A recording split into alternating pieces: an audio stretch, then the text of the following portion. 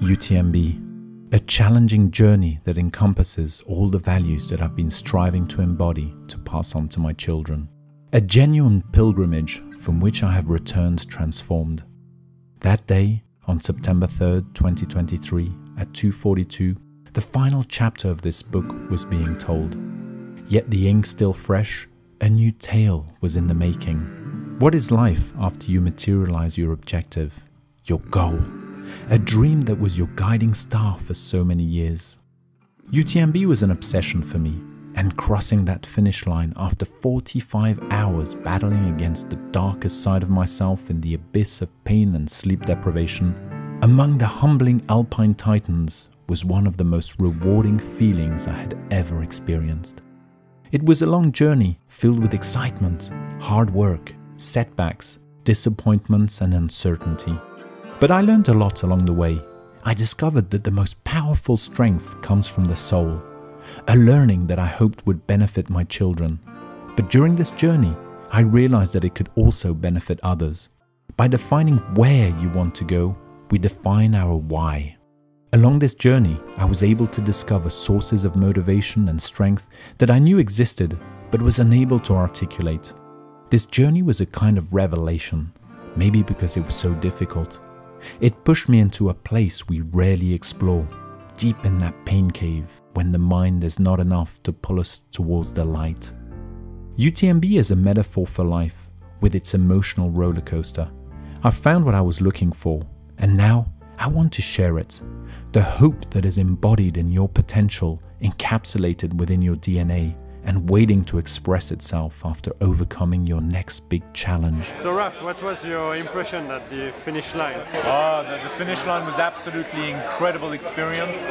It went beyond, I think, what I had ever imagined. The energy that is there is something that is difficult to understand if it's not you crossing the line. I was there last year as a spectator and it was moving, but when it's my experience, it's definitely something from a different dimension. There was three things I wanted to get out of UTMB. One was the experience of the start, absolutely incredible. It really made me reflect on the why I'm doing this, the purpose of doing UTMB, and I think it goes beyond the sport, beyond trail running. It's really about life in general, how you grow as a person, how you can become a better person, the ups and downs of life in general, how to deal with them, and I think this sport teaches you a lot on that. The second one was the journey itself, experiencing all the ups and downs that go along with the ultra run. And the third one was the arrival, and that energy that is conveyed by that amount of people who are there at the finish line, absolutely epic, and I can only recommend you guys try and experience it at least once in your life. Congratulations, buddy!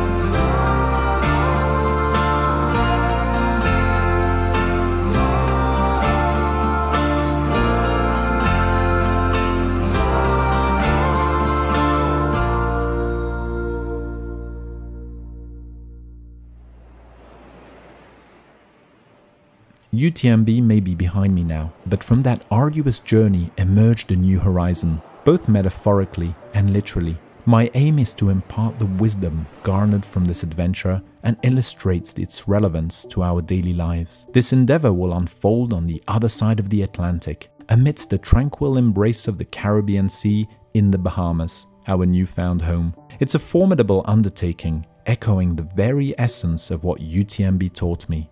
the most exquisite and precious treasures, await beyond the barriers of our fears. Uprooting an entire family and establishing a new home in a foreign country is an immense undertaking. It was daunting. Compound that with the reality that I was navigating this transition during the final weeks leading up to UTMB, and the challenge grew even more daunting.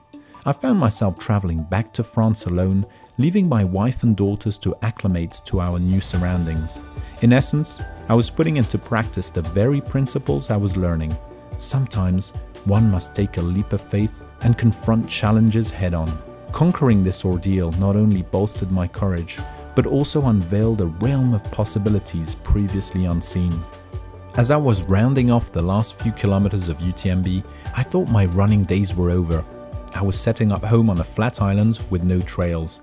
I had to define a new family routine and get up to speed with my new professional endeavor. I thought I would not be able to fit in running, let alone ultra running preparation. And every day, I had UTMB on my mind. It truly gave me the strength to take on this new chapter in my life. It showed me that we have a lot more resilience than we think, and that we can make it through tough patches. Life has a way of rewarding us for choosing to take on the difficult path. But lo and behold, relocating to the Bahamas unexpectedly increased my running volume. Despite initially perceiving it as a solitary pursuit, I soon discovered the communal aspect of the sport.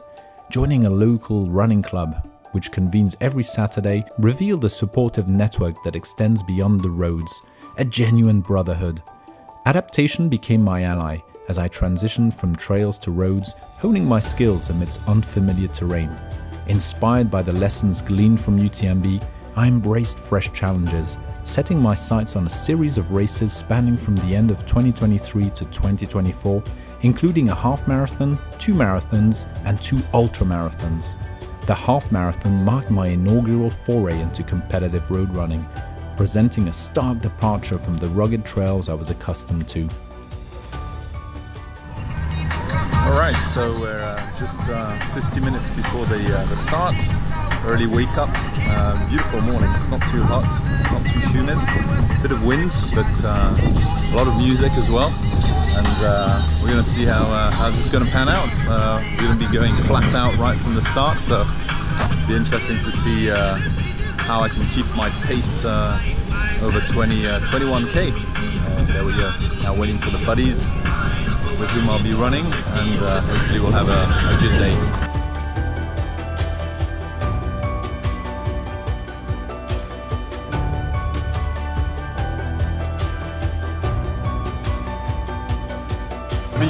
Pace Pro, trying to target 4 minutes 16 along the course. Gonna see if we can sustain that.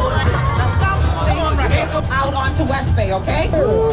3, 2, 1. Here we go. Off we go. Gonna try and average 4:15 kilometer. See how it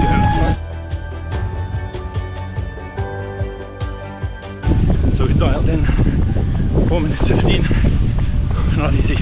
Undoubtedly, the experience proved arduous, exacerbated by the relentless heat and humidity of the region. Despite falling short of my target time of 1 hour 30 minutes due to the oppressive conditions, I secured a second place finish in my age category, a feat that left me exhilarated.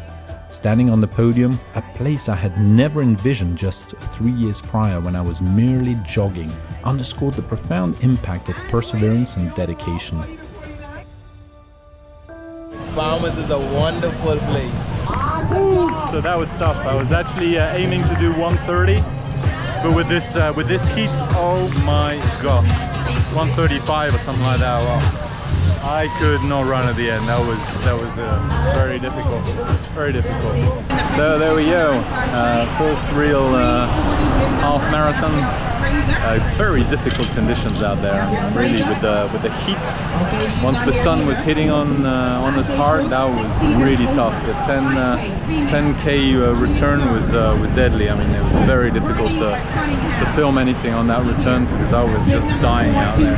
I think 1:35. Well, 5 minutes off what I wanted to do, but still not a bad time, I guess, and especially for someone who does more ultras than marathons or half marathons. So now we're going to Alright, so Bahamas Marathon.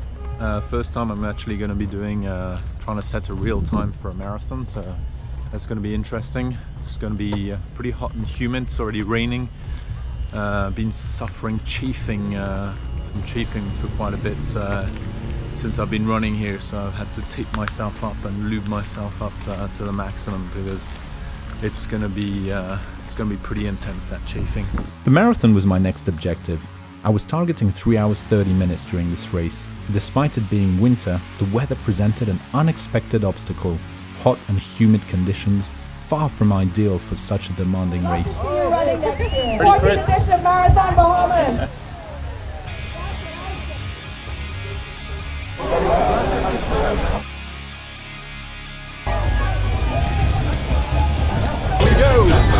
Let it go! Bahamas Marathon. Let's see how this one goes.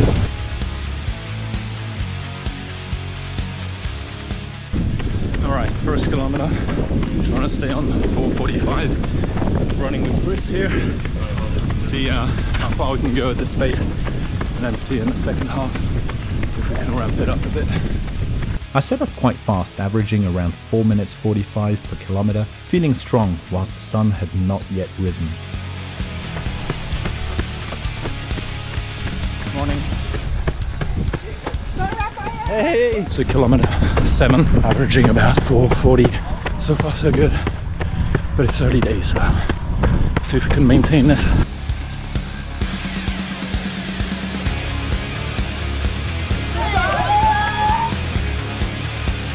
You doing good? Thank you. Kilometer 13 more or less. Averaging 4:39. Let's see how long this can last.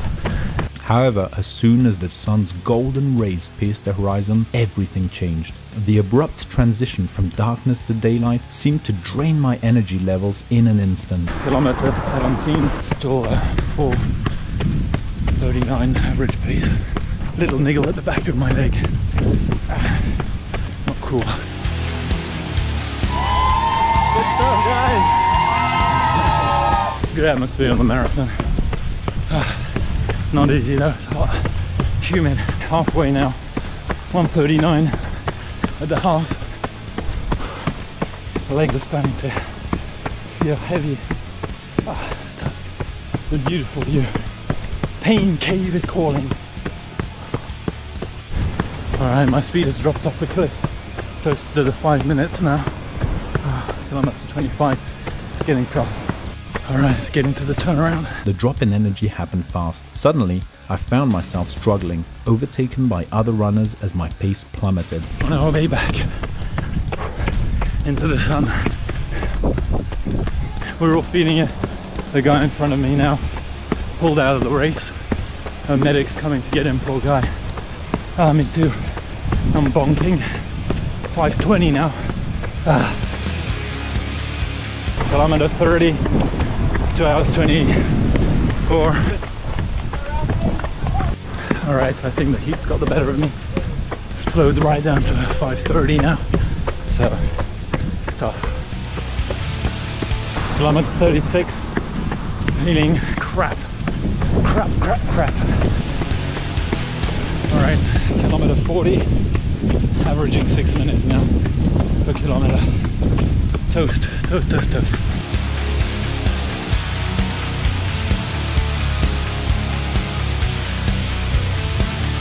And I'm so proud of you, all the way, every step it takes. We can do hard things. Great atmosphere here.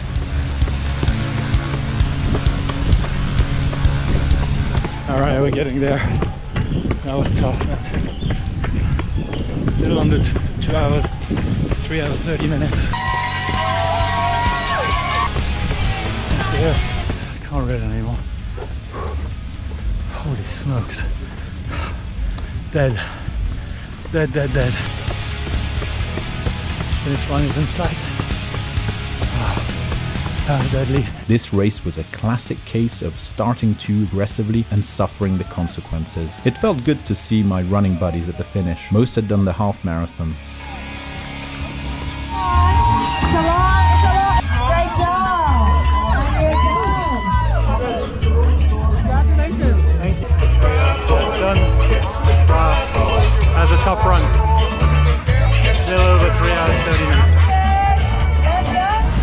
get up now. Toast.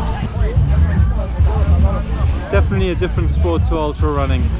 At least in the ultras you have the aid stations, you have a break. Here, man, non-stop for 3.5 hours, full on. I'm dead. Oh my god, I need some minutes to recuperate. That heat and humidity. Holy smokes. Oh geez, I was about to pass out. Alright, I think I've recuperated my mind a little bit, because I was about to faint there for a second, so that was a tough race. Let's see what the overall results were. I don't know where I stand. Despite the setbacks during the race, I clinched first place in my age category. There was limited competition here, but nonetheless, crossing the finishing line just shy of my 3 hours 30 minutes goal left me elated. It was a testament of both the challenges endured and the perseverance displayed throughout this grueling race. Next was a charity race, the Hope Challenge on the island of Eleuthera. Since its inception in 2006 as Ride for Hope Bahamas, the organization has flourished with its flagship fundraiser, the Bahamas Hope Challenge. Now in its 16th year, this bike run walkathon takes place annually in Eleuthera during the springtime, gracing the Bahamas with a spirited weekend of festivities. Participants revel in a medley of events, live music, and the warm camaraderie that accompanies the occasion, all set against the backdrop of impeccable weather. Notably, every dollar raised by participants goes directly towards program support, ensuring a meaningful impact with each stride and pedal. I signed up for the marathon distance and was treating this as preparation for my next trail adventures. This time I was going with a fully loaded pack to test out all my gear. Unfortunately, I had been sick the past few days with a flu, and this race was going to take place during peak heating, so this was going to be grueling. I will be grinding through difficulty once again. Morning.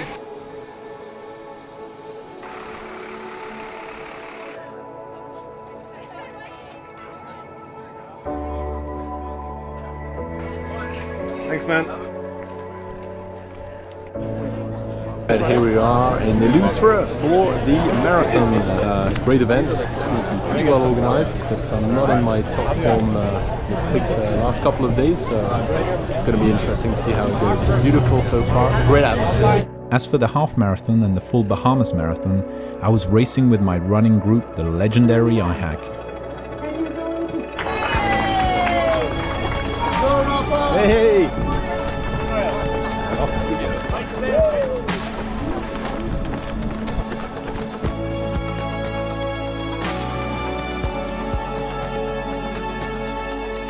Right, kilometer 4.6, 5:25 average. So far so good. It's hot as hell.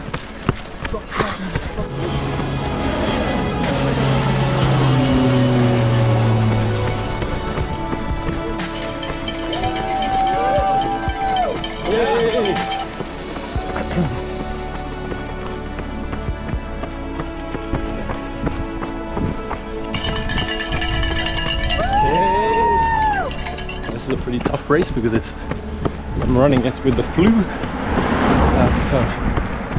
I was sick over the last couple of days, and it's super hot today. So, plus I'm loaded down with another 2 kilos of gear that I'm testing out for the ultras.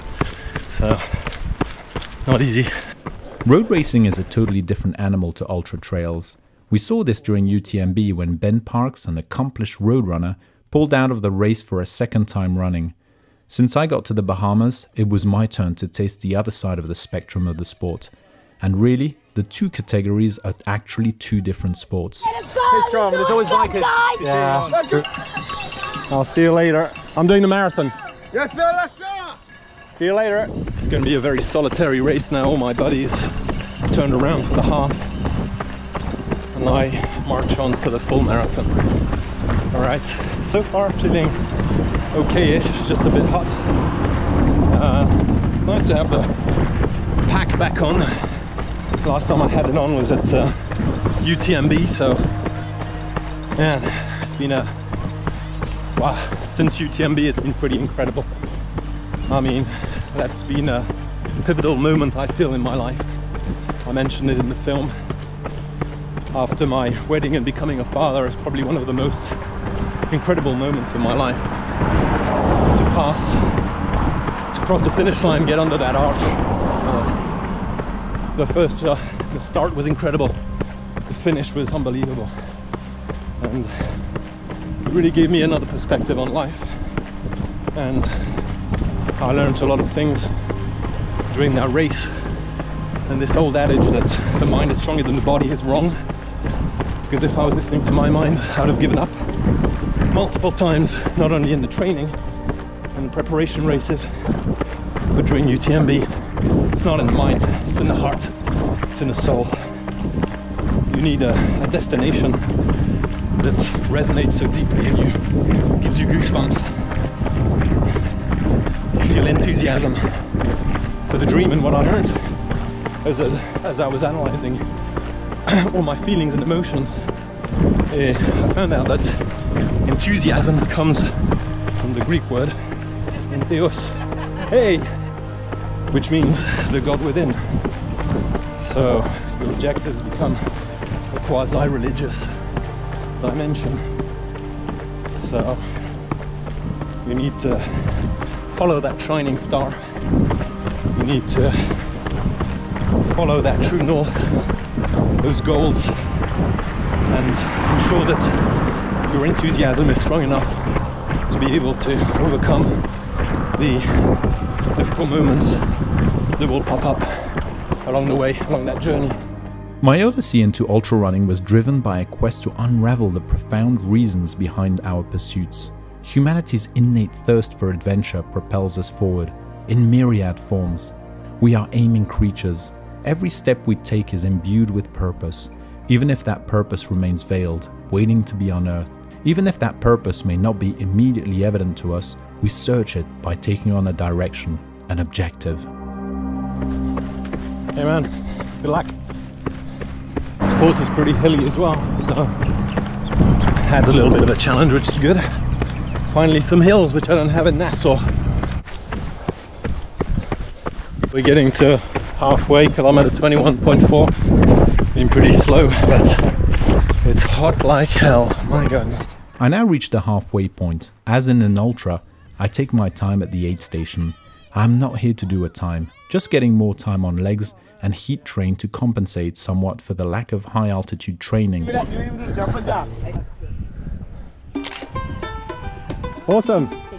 Thanks so much. Cool. See you guys. Have a good one. I'm gonna eat my waffle now.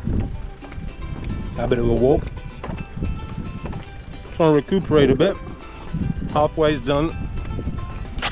So another couple of hours I think, and then we'll be done. And I'm against the winds. That's gonna be tough. Whew, it's quite windy now. Running against the wind, not easy.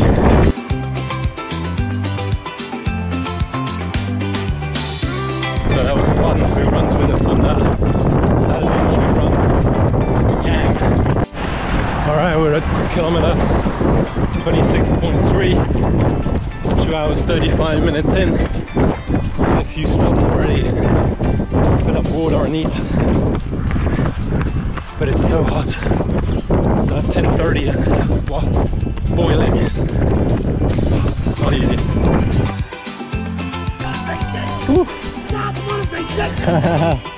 Great stuff, guys. Thank you.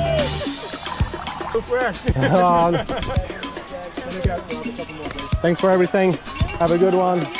All right, kilometer 32, just 10k left, but at least it's a little cooler now. But I can feel the effort.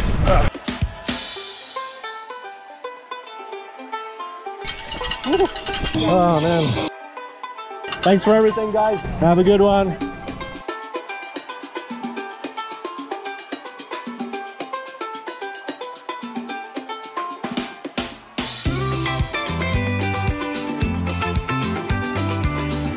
Definitely feel it in the body. It's tough. Another nasty hill. 43k. Arriving.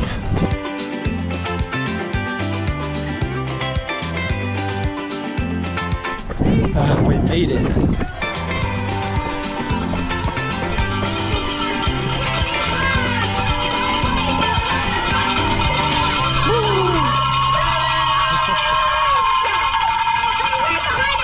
Thank you. Alright, 4 hours 20 minutes. That was a slow one, but a tough one. And this is the best part now. And so I've settled into my new routine in the Bahamas, embracing the advantages and drawbacks of this fresh chapter in my life. Without mountains or trails for training, I've had to adapt to prepare for the next adventures. My focus now lies on the UTMB World Series events, which I find very well organized. And so my next milestone is going to be the Desert Rats 100km race. Why do I continue this journey?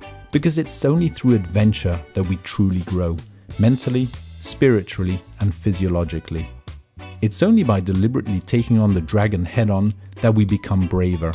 By sharing these adventures, I hope to inspire others to embrace their own challenges, drawing from the lessons I've learned.